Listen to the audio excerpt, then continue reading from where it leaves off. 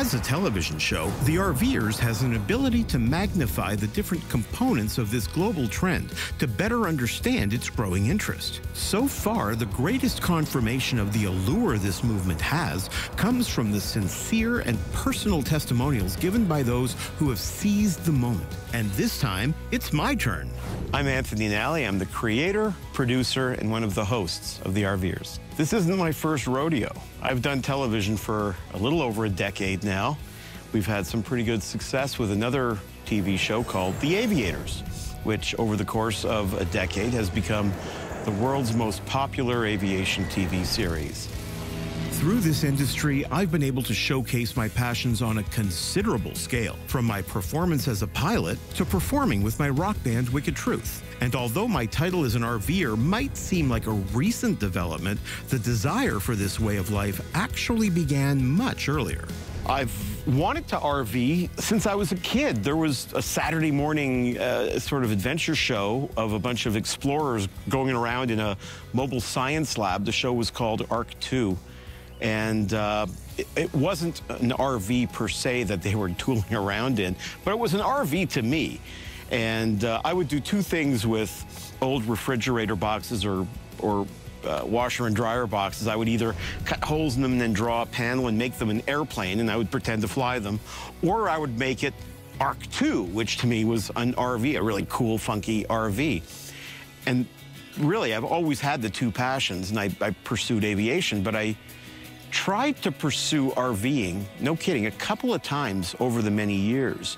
And we would go to an RV trade show or an RV exhibit or an RV dealer and look at one RV, then another, then another, then another. And then after an hour or two of looking at all different RVs, we would kind of sit back and say, okay, well, let's digest some of the information we've just taken in and then revisit it. And a day would go by, and a week, and a month, and a year, and then a decade would go by. And we let that happen a couple of times. A couple of decades went by wanting to do something and then not doing it. And I mean, that's so not who I am. If I want to do something, I jump in up to here. I mean, that's how I do things. So finally, we were seeing a lot of North America filming for The Aviators.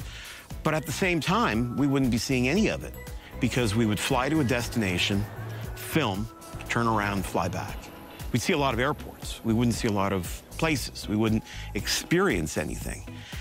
And we thought we'd change that. My wife, Lisa, and I, who also produces The RVers and The Aviators, we thought, well, we're spending a lot of time away from home, but we're not actually doing anything. We're not achieving something other than work and travel. So we thought we'd get the RV and take longer to get to these places that we need to go to, but also stay longer once we're there and actually get to finally experience them. And we're doing that. Now, after 5 years of full-timing and several RVs later, Lisa, myself, and our two amazing dogs have finally been able to enjoy the beauty that lies in between each destination. We've found what works for us, but the choice of how you incorporate this freedom is entirely yours. I understand that there are people whose situation isn't really conducive to RVing the way we do it, but there's no wrong way to do it. And if you want to RV, part-timing is not a problem. Weekending is not a problem. Going on a week-long trip during your vacation time is not a problem. You can snowbird. You can go for long periods, short periods. There's lots of ways to do it. It can be enriching to you. It is, and it will be enriching to you no matter how you do it. I don't have a whole lot of regrets in life, but I think I learned to fly too late in life, and I'm just glad that I finally did. And I started RVing too late in life, and I'm glad that I finally did. And there's no looking back. It's unbelievable.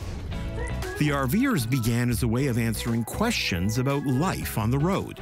But true understanding can't really be realized through any one episode. So if you've ever only just thought about how RVing can change your life, then my question is, what are you waiting for?